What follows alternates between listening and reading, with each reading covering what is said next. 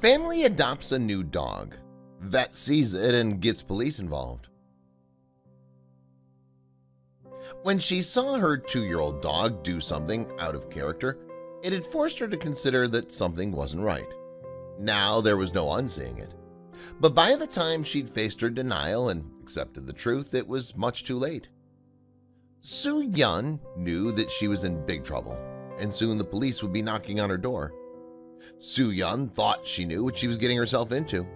She'd done the research, read the reviews, and familiarized herself with exotic dog breeds. She'd made all the necessary purchases: dog bed, collar, lead, shampoo, engraved tag. She thought they were ready for the commitment. But as he happened to outgrow his bed and collar and lead, she began to worry. Then the unimaginable happened. It all began innocently enough. Sue Yun lived in Kunming City, China, with her 2 young children and her husband. The hardworking mother was feeling the pressure of juggling family life and a full-time job, so she decided that it was high time for a holiday. But what Sue Yun didn't know was that fate had a surprise waiting for her. With bags packed and ready for their eagerly awaited Asian trip, the Yuns embarked on the vacation that would change their lives. Little did they know, 2 years down the line their mistake would be making headlines. A few days after their arrival, the family was just beginning to get into holiday mode when they came across a litter of puppies. The sight of the adorable balls of fluff instantly had the children pleading with their parents. Although Sue Yun and her husband had given adopting a family dog some consideration over the past few years, they hadn't expected to find what they were looking for here of all places. Perhaps it was meant to be. Sue thought as she held one to her chest. But Sue didn't realize exactly what bringing one of these pups home would entail. The man who sold the Yuns their new puppy had warned them that it was a Tibetan Mastiff and that he would be expected to stand 2 feet tall when he reached full size. The Yuns were ecstatic with their new family member and humorously named him Little Black. They had no idea that this particular little pup would become a pretty big problem. The family felt their bond with their new puppy growing by the day, and soon it was time to return home to Kunming City with their new family member. It was also time to make a decision about where he would sleep.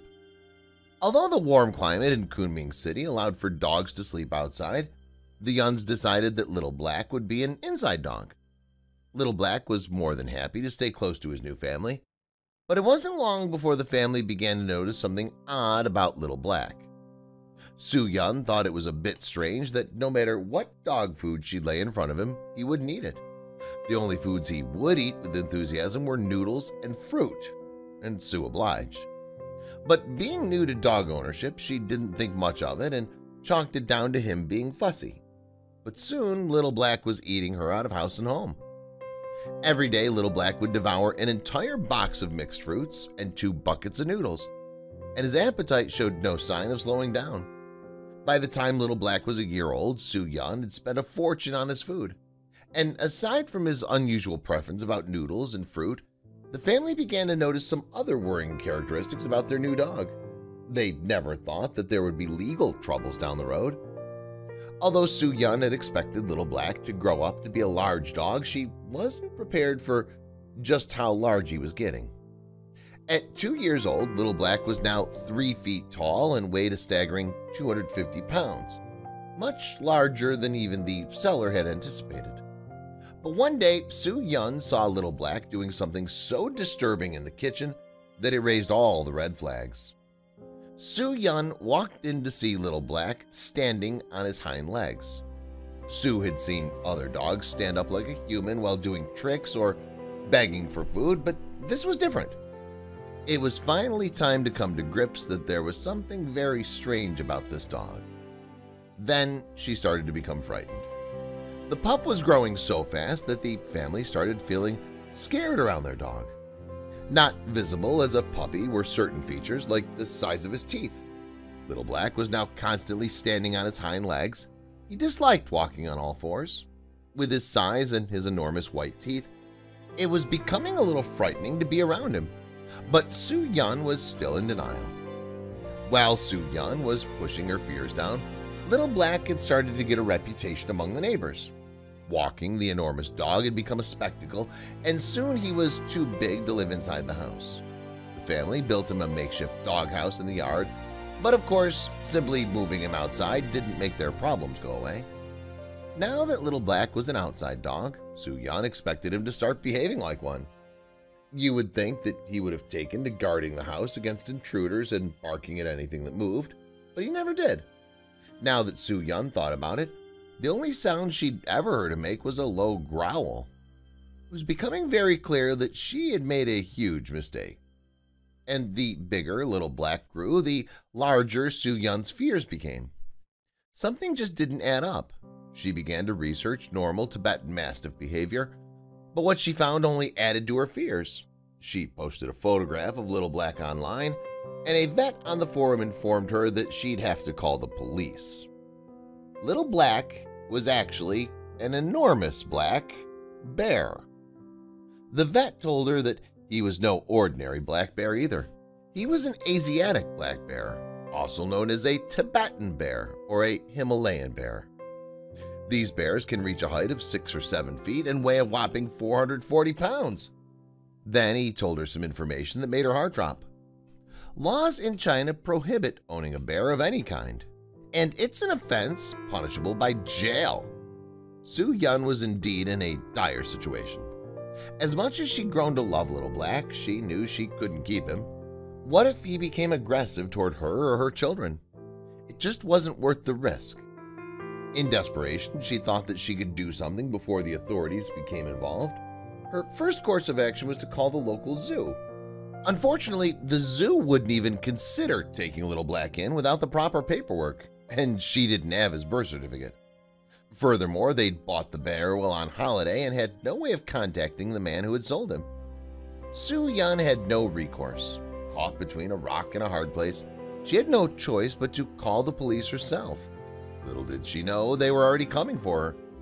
Within the hour, the police had arrived at her home with wildlife experts in tow. They'd been tipped off by the vet who'd seen her post in an animal behaviorist forum. Soo-Yun had some explaining to do. She described the predicament she'd gotten into and cooperated with the officers, trying to give them all the information they needed to find Little Black a safe new home. But what would the consequences be? The more Little Black grew, the more like a bear he looked, Soo-Yun explained. Then she admitted that she was a little scared of bears. The police stayed with Soo-Yun, gathering information while wildlife officials went out to Little Black to examine him. They checked him over for any injuries or signs of malnourishment while Soo-Yun awaited the verdict. Officials found Little Black to be well-fed and healthy. Now they would have to tranquilize him so they could transport him to the local wildlife center.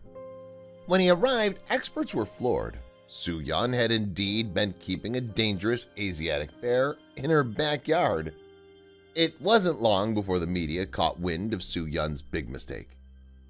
The biggest question everyone wanted an answer to was, how had Soo-Yun and her family been so oblivious to the fact that their puppy was an enormous wild animal? It wasn't long before National Geographic stepped in and covered the story, causing a public outcry and becoming a viral sensation overnight. Now, with all eyes on her, Soo-Yun was painfully aware that she may face jail time. With all the media attention and public outrage, something surprising happened. People began to share their own stories about adopting domestic animals, only to find out sometime later that they were another animal entirely.